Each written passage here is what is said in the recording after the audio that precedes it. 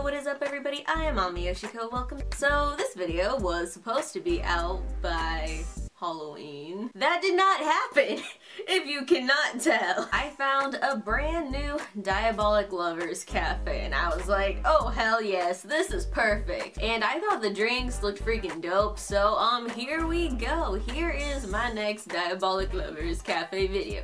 Enjoy! And also I'm splitting this video up into two because there are 12 drinks in total. But without further ado, let's start with the Sakamakis. And first we got Mr. Ore-sama himself, Ayato Sakamaki. First you will need acerola, which is like a Japanese cherry fruity fizzy drink. So I decided to find a cherry type of sparkling water or soda. The one I got, I don't recommend getting this one.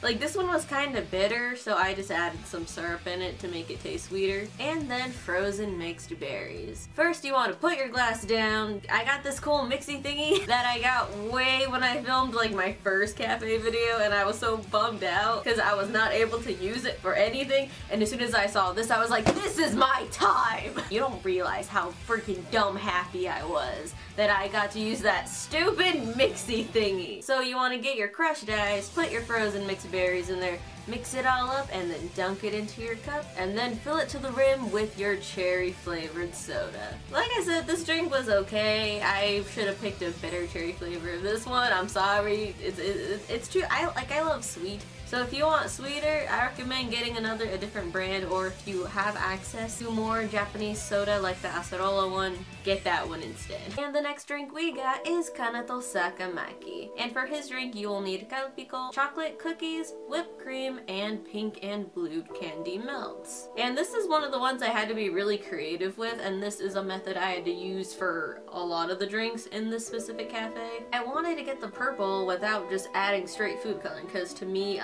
that's bullshit and that's not creative. And when I was translating the menu, it said to add white chocolate. So I came up with an idea to get candy melts and mix that with the kalpiko to create the purple coloring. So I went online, found a chart, found the color combo I needed to create my like purple chocolatiness, went to Michael's, bought the candy melts, and here we are. So what I did was I put 6 pink candy melts and 6 blue candy melts into a bowl, put it in the microwave for 30-second intervals until it became melted. Then I heated up the kalpiko just a little bit, just because if it was cold it would solidize the chocolate, and you want to make sure it's melted so the color can actually come out. So I put everything in a bowl, mixed it together, and then I got this literal perfect light purple for the drink, and it is like perfect to the image of the menu. So then you want to fill your cup with ice, dunk your purple gunk in there, put your Cool Whip, add your whipped cream on top, and then top it off with your 2 cookies on each side. This drink was actually really good. I think I made a bomb-ass decision to get the candy melts, and it is so freaking cute. Tell me those 2 cookies on the side did not make it like an adorable cute little bear drink for Kanato. It was adorable and I loved it. Next drink we got is for Laito Sakamaki, and for his drink you will need any sort of sparkling water, blue Keurig syrup, and lemon soda. Lime, I did not have lime, so I used lemon and chopped mint. First, what you want to do is chop your mint and lime or lemon. Get some crushed ice, mix it together again in the bartender shaky thing. Then you want to get another cup, add a 1-to-1 ratio of the sparkling water with your lemon soda, and at least 1 tablespoon of the blue Keurig syrup. Mix it together until it gets a nice green color. Pour your ice mixture into the glass and then follow that up with your drink mixture, and then you have completed Laito Sakamaki's drink. This one I really liked. It's more simpler, it's refreshing, it's like a more fruity-full, aesthetically pleasing Sprite. And next we got Shu Sakamaki. This one was probably the hardest and the most pain in the ass to do, because you know the menus are in Japan and sometimes I can't find equivalents to here to where I have to replace it with something else. And for Shu's drink you will need milk, lactate for my freaking lactose gang. Now when I was translating the menu, one of the ingredients translated to yellowberry, and if you got yellowberry, where you at? And yellowberry syrup, good for you, that's great, use that, but I don't even know what yellowberry is. I even looked it up. I've never heard of yellowberry in my whole life, and because for Shu's drink it also required white chocolate, I decided to do the same method I did for Kanato's drink. where I mix the yellow candy melts, put it in a bowl, mix up the milk just a little bit, mix it up until I got my yellow colored drink. After that, you just want to get your cup, fill it with ice, add your mixture in it, add whipped cream on top, and yeah, I couldn't find yellow berry anything. And honestly, I couldn't figure out what it was. So I was just like, fucking screw it, and I just put caramel on top. I'm sorry, I failed y'all with this drink. But it was still pretty good nonetheless. Shoot, baby, I'm sorry. You honestly my favorite, but your drink killed me inside.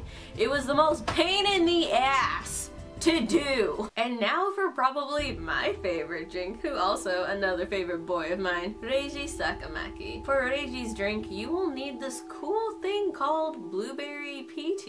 It uses a flower and it's really pretty and it changes color when you add lemon juice to it. It's fucking dope. Then you will need blue Keurig syrup, lemonade soda, and an edible rose. Heat up some hot water. I probably should have did this in a different cup in case the glass would have exploded and then everything would have went south. Make that tea, sis! Get 1 cup of lemon soda and at least 1 tablespoon of blue Keurig syrup, and then finish it off with an edible rose. This one was good, and I really like the tea. And it's beautiful. Tell me that rose did not make this look elegant as fuck, cause it did. And last we got our baby Sun Subaru Sakamaki's drink. And for his drink you will need milk of your choice, black candy melts, whipped cream, and edible silver pearls. And I did the same thing for what I did with Shu and Kanato's drink, cause these drinks they all called for milk, except Kanato's asked for kalpiko, and they added white chocolate. So to me, it was only fitting to do that method. Get your glass, pour ice in it, pour your drink in it, swirl it around with whipped cream, and then add your silver pearls to finish it off.